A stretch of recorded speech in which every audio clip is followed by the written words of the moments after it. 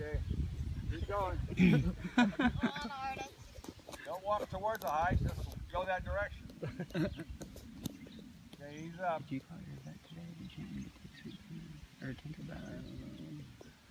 Because he's willing to do it now that he got you to help him. Not that he needed it, but he wanted to control.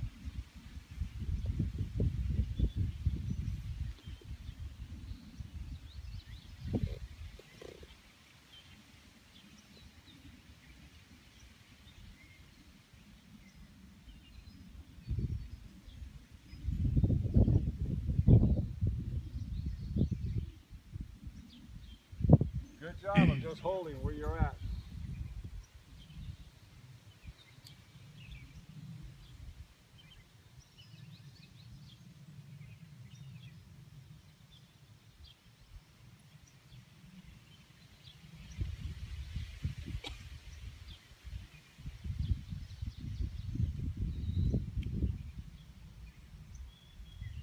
Okay, now very subtly, just turn and look at us.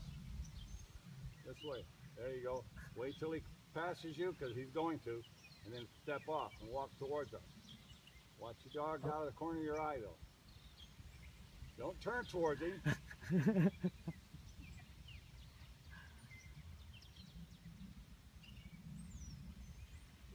He's working it though.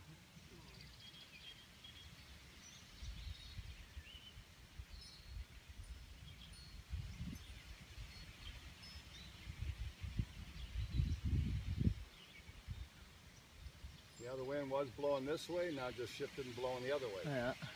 Watch him. He'll react. You'll see him react. Yeah, he's looking like, what the hell happened to the odor?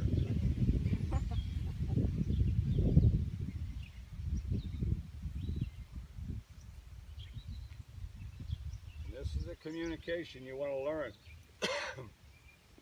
If you had 2 or 3 other dogs out here loose, that dog's communication right now would have 3 of them all running over there, because they already know he's looking. If he looks at you, step in just slightly to give him some support.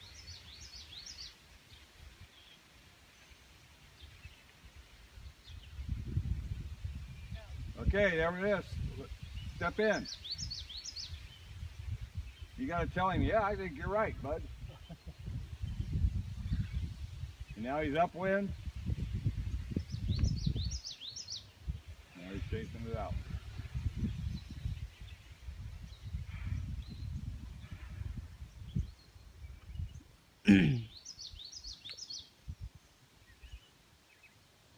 He's gonna come back. Here he comes. He's gonna make a decision. Step forward. Step forward.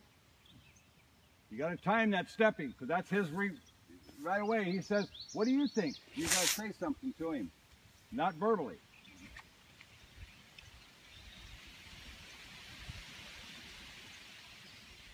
Okay, he's getting ready to do it. Step in.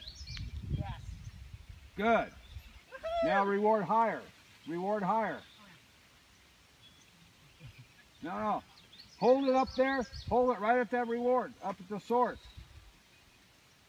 There you go, until he gets frustrated. Wait a minute. When he whistles the 3rd stanza of Dixie, then you're going to feed him. Good boy. Yeah. Now you feed him. Good. Yes. Nice. All right, you can bring him on out when you're ready. That's good. That's good. I'll do it. Pull it about 2 inches too short for it.